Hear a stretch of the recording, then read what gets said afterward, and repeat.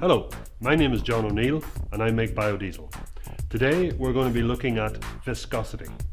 Viscosity has become very important since engine management systems and common rail diesel engines are much fussier of fuel than they used to be, and one of the things they won't tolerate is high viscosity in a fuel.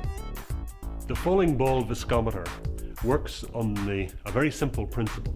A small ball is dropped into the fuel here at the tube and falls 1 meter to the bottom. You time how long it takes to fall 1 meter and you put it into a simple formula called Stokes' formula and you get a viscosity figure. Just to take a moment and see how the viscometer has been constructed.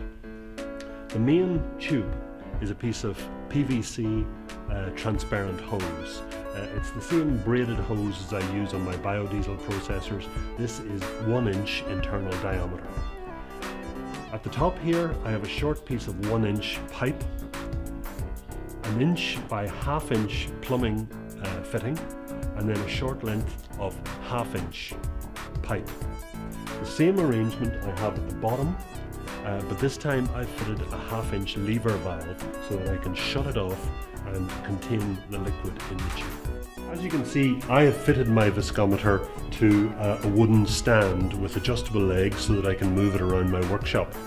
But you can just as easily fix this to a wall or any vertical surface. Before we can measure the viscosity of a liquid, we need to know the density of that liquid. To do that, you need a digital kitchen scales, just accurate to 1 gram, and you need a jug or a graduated cylinder which will hold 1 litre of liquid. So take your chosen liquid, in this case my synthetic kerosene, and carefully pour it in to the 1 litre mark.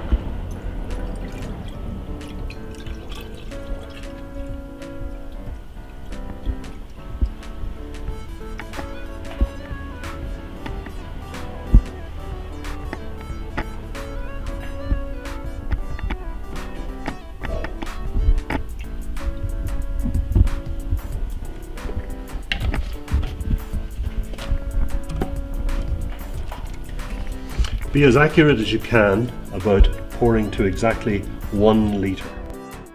These are the balls that I have found most suitable for this. They are airsoft pellets, can be bought virtually anywhere, and these are 6 mil in diameter and 0.12 grams. So from that we can work out their density. They're very uniform. I've weighed many of them and they always come out exactly the same, and they're almost perfectly round, so they're ideal for our purposes. So we've filled the tube with our fuel, in this case synthetic kerosene, and I'm going to drop the ball in through the top and time how long it takes to pass through that zone to that zone. I'm using an ordinary mobile phone. Most of them have quite a good stopwatch facility in the phone. So I start by dropping in the ball,